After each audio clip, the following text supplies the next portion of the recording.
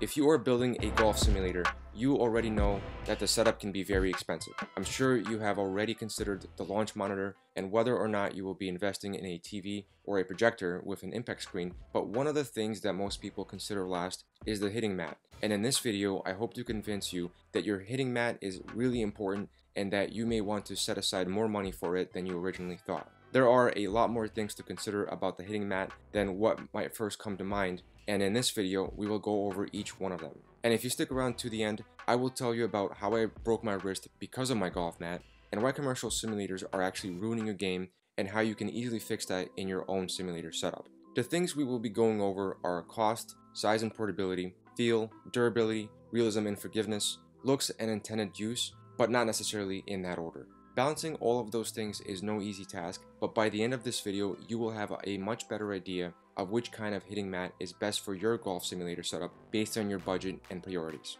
Let's start with cost. It's natural to assume that the more money you spend on something, the better it will be, but that is not necessarily the case with your practice mat. It's easy to get into snake oil territory by spending a lot of money on a premium mat only to end up breaking your wrist like I did. It's important to distinguish between your floor surface and the section of floor where you will be striking the ball. I highly recommend that you treat those two areas separately. If you do, you will be able to build a better looking, better feeling, and more realistic simulator. If you are looking for a budget option, you should start with a small hitting mat like the Millard 3-in-1 practice mat or the Go Sports Tri-Turf XL. You can get these for around $40 to $60. If, however, you are going for a higher end setup, then you can expect to spend around $7 or more per square foot on more premium artificial turf options like the Go Sports padded mats or the Real Field Country Elite. Either way, the smartest move is to plan to have a practice mat where you strike the ball and have a separate artificial grass material for the rest of your simulator.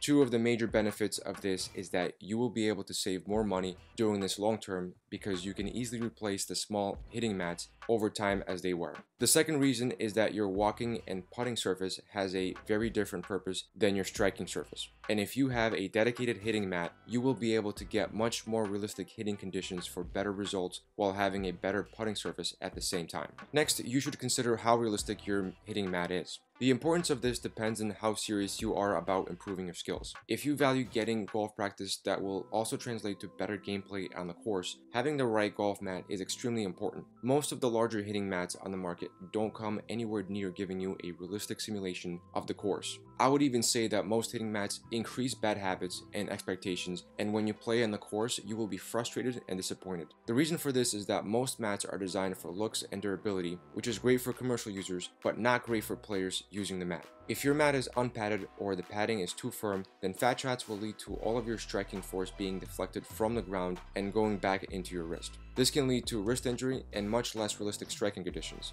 Another major downside to hard mats is that they don't allow much downward movement, which will severely limit the use of wedges. Wedges are designed to scoop the ball, so a hard hitting mat will directly oppose your intention to get under the ball. When using a wedge on these kinds of mats, you will have the tendency to have the club bounce off the mat behind the ball, which then makes the club face and your swing path to change direction, which leads to many thin shots and the ball to go in a very different direction than you intended. I've tried many different kinds of mats, and I was surprised to find that the one I'm the most happy with is one of the least expensive options. The more expensive options look a lot better and last much longer, but they feel nothing like golf on a course does. The pads that allow the best downward movement and feel the most real are Millard 3-in-1 practice mat or the Go Sports Tri-Turf XL. If you don't care as much about the realism, then you may be better off with the more expensive commercial mats like the Go Sports padded mats or the Real Field Country Elite that will make your simulator look more professional and higher end, but these don't allow much downward movement and don't feel anything like course. By the way, all the products I mentioned in this video are in a link in the description below. Another thing you should consider is whether or not it's important that you can use real tees with the hitting mat, because most mats aren't designed to allow real tees. If this is an important factor, then I recommend the Real Field Country Elite or similar hitting mats. I personally think that the artificial tees are far superior to real tees because they are a lot more convenient over having to set a tee after each drive. Artificial tees are adjustable, less expensive long term, and they save you from having to clean up a pile of tees in your simulator after your practice session. The artificial tees that work best are ones like the Fiberbuilt adjustable tees. Next is portability. This one is easy to decide on for most people. If it's important for you that your simulator flooring can be easily stored away, then your options are going to be easy to decide on. Likely the best option for you will be the sections of larger hitting mats like the Go Sports padded mats that can easily be folded or stacked away at your convenience.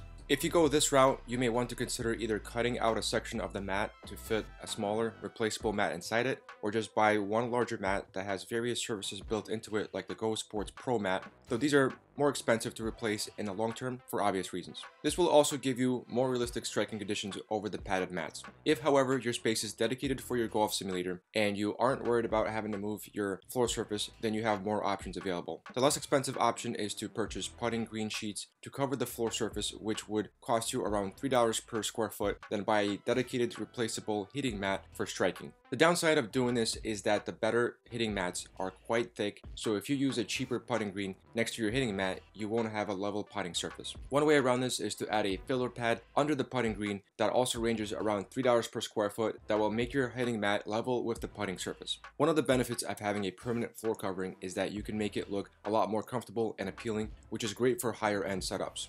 I hope this video was in some way helpful and entertaining to you. If it was, I would appreciate it if you can let me know in the comments what things were the most or least helpful so I can make more content like this that is to your liking. That's it for this video, guys. Thanks for watching and being a supporter of the channel. If you like this content, it would really mean a lot if you hit the like button and subscribe to the channel because I have tons more videos like this to make and your support means the world to me. Thanks again for watching and see you in the next video. By the way, setting up your own simulator can be a daunting task. I created this channel to help people save a lot of time and money by doing it themselves, and I hope that my videos have been helpful to you. If you still feel like you could use a little guidance to make the perfect setup, I would be happy to help you with that. Feel free to send me an email, which you can find in the description, and we can discuss the best approach for your situation.